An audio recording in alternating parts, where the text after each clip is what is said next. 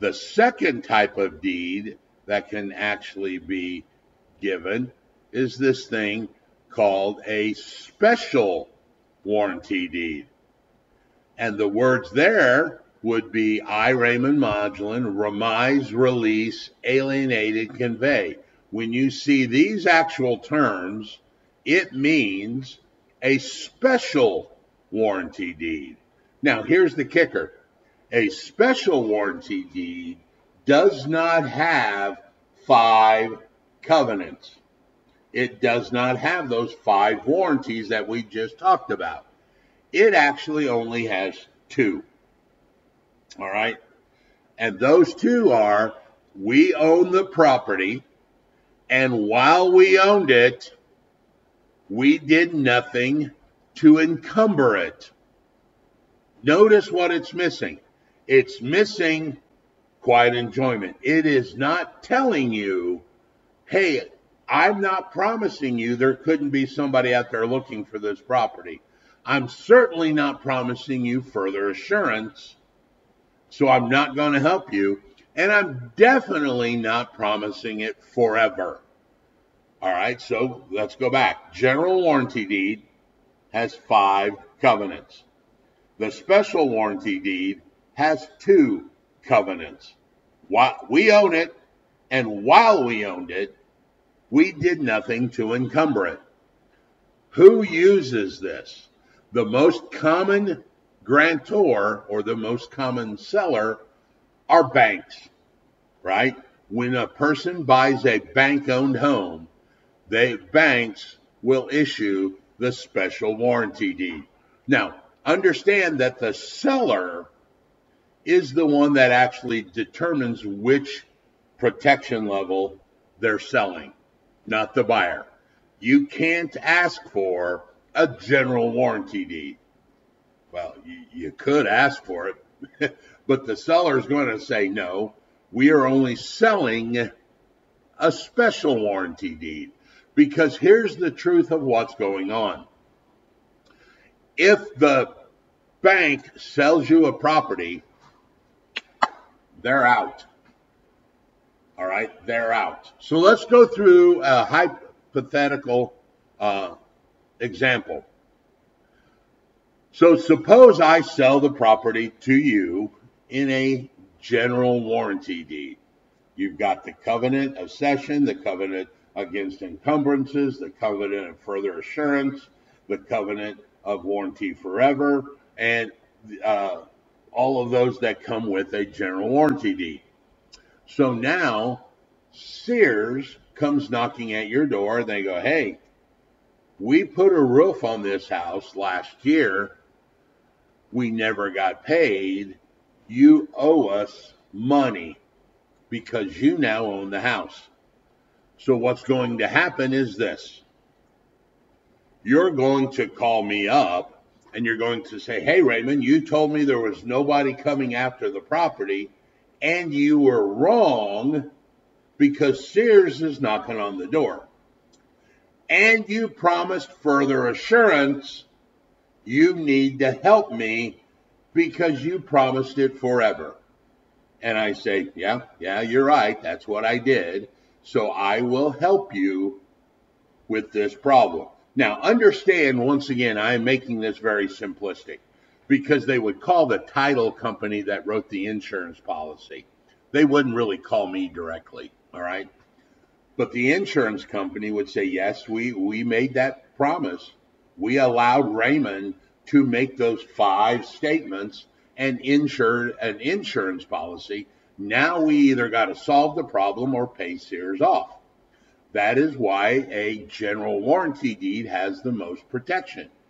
Now, I've told you before, let's change the story. Suppose you as the buyer bought this house as a bank-owned property from a bank. Sears comes knocking at your door. We put a roof on this house. You're now the owner. You owe us money or we're going to put a lien on it. And you go, well, hold on a minute. I bought it from the bank. So you call the bank and go, hey, dude, Sears is knocking on the door saying we owe them money. And the bank is going to say what? Sorry, we did not sell you a general warranty deed. We sold you a special warranty deed. We owned the property, and while we owned it, we didn't do that. And we've told you, because there was no covenant of further assurance, there was no covenant of quiet enjoyment, and there definitely was no covenant of warranty forever, you're on your own. Sorry, we're out. That is what a special warranty deed does. It transfers, voluntarily that deed from one party to the other, but it limits their responsibility to only the time frame in which that person owned it. Banks don't want to get caught up in whatever was happened historically prior to their ownership. They took that house through foreclosure. They don't want to take all the baggage, so when they sell it as a special warranty deed. All right? Sometimes you will see trusts use the special warranty deed so that the trust doesn't get caught up in this whole Sears example that I've given you. All right? Now, the other thing that you will see is inherently, by nature, real estate agents are lazy. So when you talk about this thing called a general warranty deed,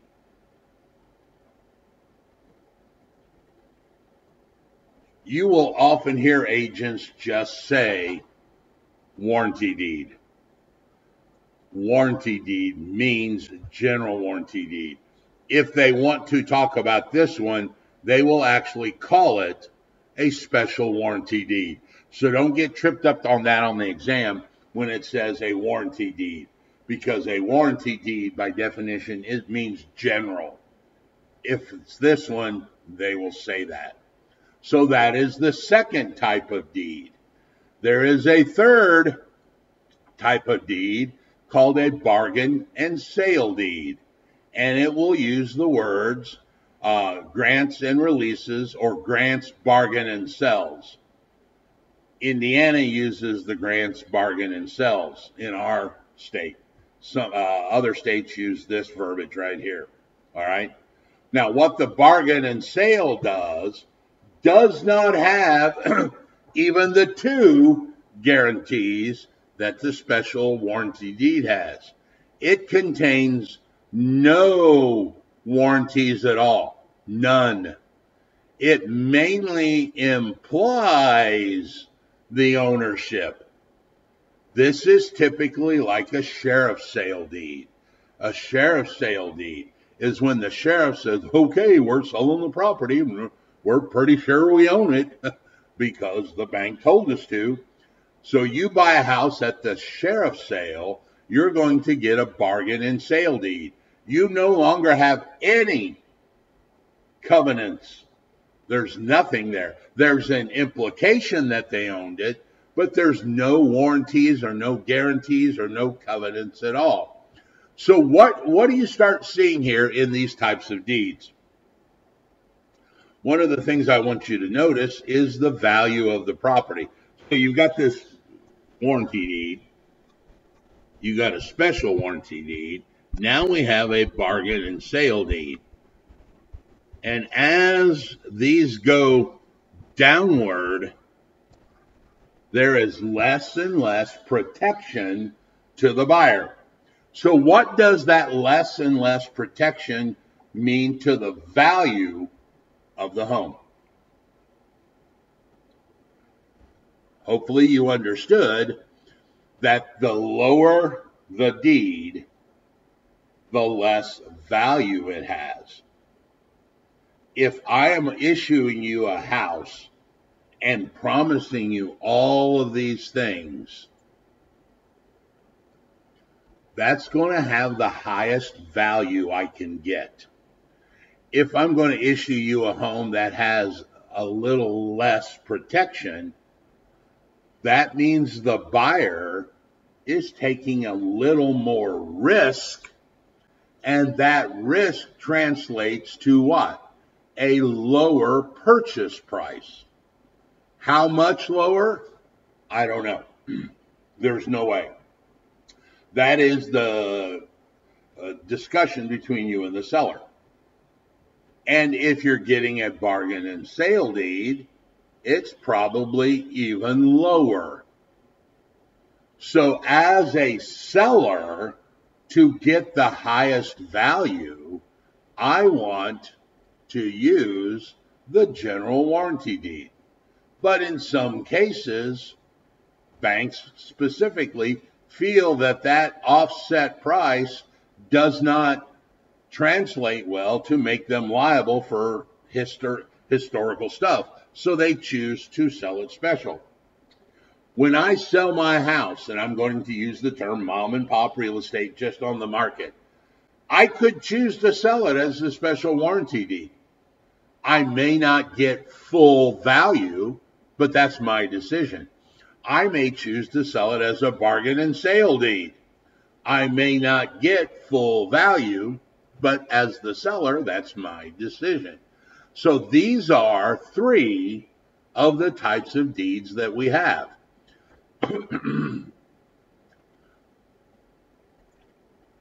The 4th deed that's out there is this deed called a quitclaim deed. All right, let's take a sidebar. Talk about a pet peeve.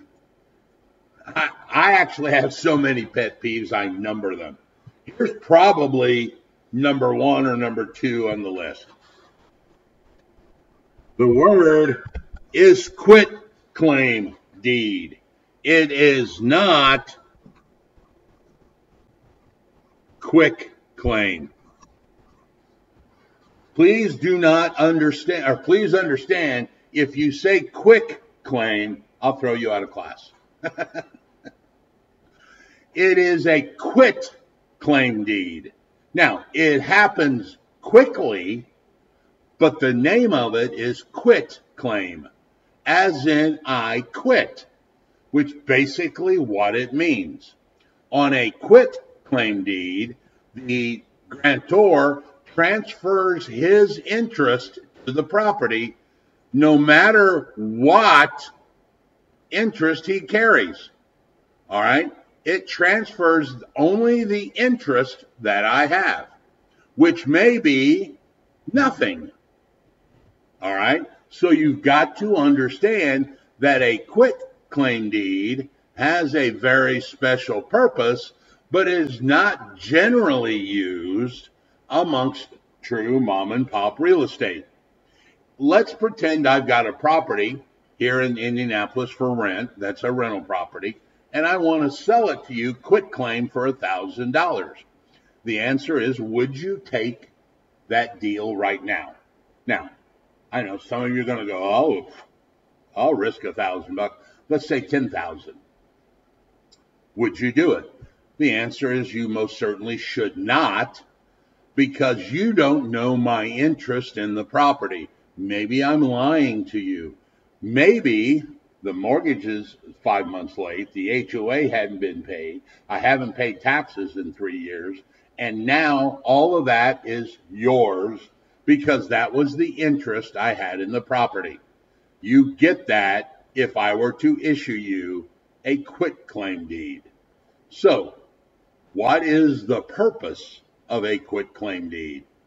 The purpose is best used between parties that know the other party's interest. All right? Like spouses. And you will see a quitclaim deed used a lot in divorce proceedings where one spouse quitclaims their interest to the other spouse so that that person could own the house. All right? Now, doesn't get them off the mortgage, and we'll talk about that, the IOU. Doesn't get them off the payment. It just gets them off the ownership. All right? Business partners, family members, those are people who know the interest. Why would a spouse take a quitclaim from their spouse during a divorce proceeding? because they were probably together when they bought that property, so they know the spouse's interest. It was a general warranty deed. You know, as a married couple, we bought the house while we were married. We went through the process. We got a general warranty deed. Now, when you quit claim to your spouse, they know that interest. So it is very good because it works quickly to take the interest from a party that you know their interest in it. You wouldn't take mine in that rental property because you don't know my interest. But business partners splitting up and one takes ownership of the actual physical real estate would be okay because they were together when they bought that as a partnership. So now they know their interest. And the words that they would use is remise, release, and quit claim. So you would know it's a quit claim. Now, quit claim also can do one other thing. It clears a cloud. A cloud is a defect or a possible defect that could be on the property. Let me give you a very simple example. Let's say I bought property and I took it in the name of Raymond Modulin. But when I sold it, I signed it as Raymond D. Modulin with a middle initial. Is there a chance that those two people could be different? The answer is yes, there is a chance because they have different names. One was Raymond Modulin, the other was Raymond D. Modulin. I could use a quit claim where I deeded the property from Raymond Modulin to Raymond D. Modulin, and now you can actually see a chain of ownership. That would be called a cloud. That's one way to do it. There's many ways to clear this. Happens particularly with females that maybe bought a property when they were single and in their maiden name and now have a different name or got divorced. Maybe they had their married name and now they've reverted back to their maiden name. So those could be potential clouds that could be used from a quit claim so that you could go back and see that chain of ownership. And we're going to get to that, but it's actually a chain of ownership. So one of those four are going to be inside of this granting clause. It's either going to say remise, release, and alienate and convey, or quit claim, so that the grantee knows what protections are coming with it. Another thing inside the deed is this thing called the habendum clause. The habendum clause is the statement that defines the ownership, to have and to hold. This is the possession portion or the possession twig that is given. All right. So in the marriage vows, we actually have the words to have and to hold. It is the habendum clause inside of the marriage contract. So you can actually tell your spouse, I own you. All right. Because that is the clause that defines the ownership.